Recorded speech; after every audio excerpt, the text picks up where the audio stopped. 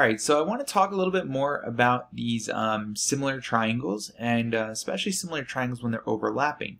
But let's just start pretty basic here with similar triangles. Similar triangles.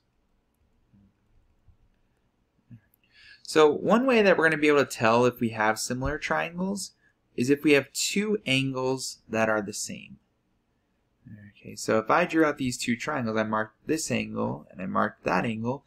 As you can see, this angle is the same as that angle, and then the 90-degree angle is the same as the 90-degree angle. So as long as you have two angles that are the same, we have similar triangles. So a lot of the time we're going to be talking about this angle-angle similarity. So if you have two angles, then the triangles are similar. Now what does that mean?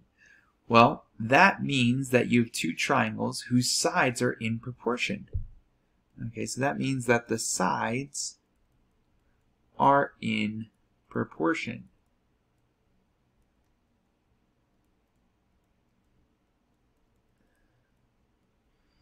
to their corresponding side. To their corresponding side. So for instance here, let's say I said this was 3, this was 6, this was x, and this is 8. Okay, when you have similar triangles, you can just set up a proportion that relates these sides to one another. So for instance, I could say 3, the left-hand side, is related to 6, the right-hand side. So 3 is to 6 as the bottom x is to the bottom 8. Now if you're going to go from left to right, okay, for the first part, make sure you go left to right for the second part here as well. Okay, now we can very easily here just cross multiply. I could say, okay, 6 times x is equal to 8 times 3, which is 24. And then I would simply just divide by 6. And I'd get that x is equal to 6. Okay, which makes perfect sense here because 3 is half, which is equal to 4. Let's fix that here. So x is equal to 4, which makes perfect sense because 3 is half of 6, 4 is half of 8 there. And that's it. Okay. Next here, okay, let's continue on and look at another example. Now, these were drawn the exact same way. What if they're not drawn the exact same way? How could we kind of figure this out? Okay, well, let's say we had that triangle, and we had this triangle. Okay, and we had this, and we had these two angles were equal. Okay, so let's kind of fill in. So this will be example 2 here. Let's kind of fill this in and match up what sides we think line up with what. So let's say this is 4. Let's say this is 8. Let's call this 6. Let's call this x. And then let's go ahead and call this side. What do we want to make that? Let's make it 9. Okay. So here we have two angles that are the same in our triangles. We had this angle is the same as this angle. And then we had this angle is the same as this angle up here. So when you're setting up a proportion, okay, one thing I suggest you do is you redraw the shapes so that everything lines up. So like that this angle in the bottom left lines up with this angle in the bottom left here. So if I were to redraw this, I'm going to flip it around and draw it so that it looks exactly like this, where we have the 1 angle and the 2 angle. So I want the yellow angle down here, and I want the blue angle up here. Okay, so let's mark this up then.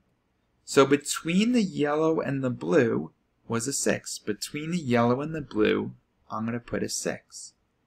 Okay. The other side of the yellow, okay, I'm going to put in the below. So the other side of the yellow that's not 6 is this 9. So that goes down here. And then obviously the last side, which is just next to the blue, has to be 8. Okay. Now once we have them lined up, now it's very easy to just create a proportion here. So now I could just say, okay, well 4, the top left, is related to 6, the top left, so we're going to say 4 is to 6, as the bottom, okay, which is x, is to the bottom, which is 9. So there's our proportion. 4 is to 6 as x is to 9. Now since I'm starting with the top triangle, I'm going top to bottom, then I need to go top to bottom. Keep that order the same. So when we go ahead and cross multiply this here, we're going to get 6x is equal to 9 times 4, which is 36. And then we divide by 6. So that gives us that x is equal to 6. Okay, so that's when you just have similar triangles in general. Now let's talk about what happens when we have these overlapping triangles. So number 3 here.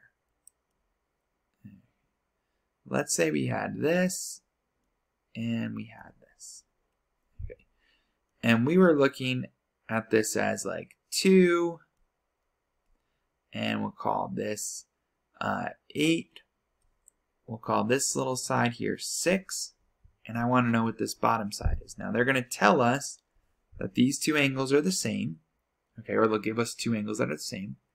And also you can see that both triangles share that top angle here.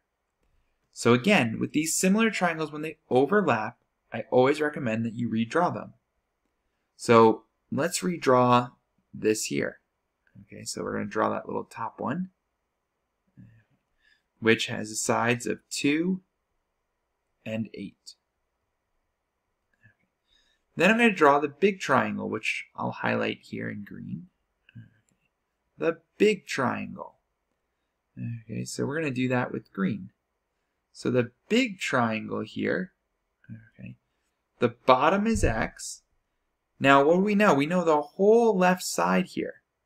Okay, the whole left side of the big green triangle is 6 plus 2, or 8. So the whole side there is 8. So we redraw these two triangles. And then all we need to do is set up a proportion with them. So if we're going to do this again here, and I should mark these angles, okay, I'm going to say like the top left 2 is related to the top left 8, okay, as the bottom of this one, 8, is related to the bottom of this one, which is x. So once you set up your proportion, you could just go ahead and cross multiply. So here we're going to end up with 2x is equal to 8 times 8, which is 64. And so then I could just simply divide both sides by 2.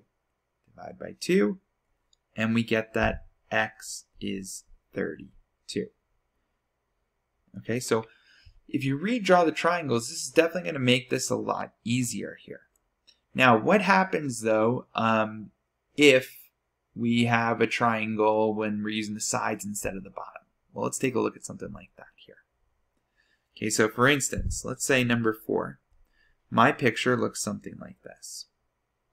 Okay, I'll use the same type of triangle here. And they gave me, this is 6, and this is 2. And then let's say this is 9, and this is x. Okay, and I wanted to know what that little x value was. Now, again, they'll give me two angles that have to be the same, or they'll tell me that these two lines are parallel or something, so that we know those two angles are the same. And again, we have this shared angle at the top here for this problem. Okay, so let's redraw the two triangles. So I'm going to start with this blue triangle here first. So I'm going to put that in blue. Okay, so that blue one was 6 on the left, 9 on the right. Okay, now we got to look at the big triangle here. Okay, so we're going to look at the big triangle on the outside. Now, on the left of the big triangle, this whole side is 6 plus 2, which would be 8 for that. The right-hand side here is the 9 from here to here, plus the x right there. So that's like 9 plus x. So now we have our two triangles here that we can set up a ratio. So let's just go ahead and do that. So we're going to say the top left is related to the top left as the top right, 9, is related to the top right, which is 9 plus x. Okay, so now we're going to do the same thing. We're just going to go ahead and cross multiply this here. So we're going to do 9 times 8, which is 72, is equal to 6 times 9 plus x. Okay, now this one's a little bit more complicated because we do have a binomial term down here. But you still do the same thing. You just solve this out now. So we're going to distribute that 6 through. So we get 72 is equal to 54 plus 6x. Then I'm going to go ahead and minus off 54. Minus 54. Okay, so this crosses off here. And we're going to get 18 is equal to 6x. And then we just go ahead and divide by 6. And 18 divided by 6 comes out to be 3. So x would be 3 there. Okay, and that's all you're doing for these types of problems. So if you do have overlapping triangles like we had in this scenario, just make sure you redraw them as two separate triangles and fill in the sides here so that you know what ratio to set up. All right, I hope this helps, and if you have any more questions on this, feel free to let me know.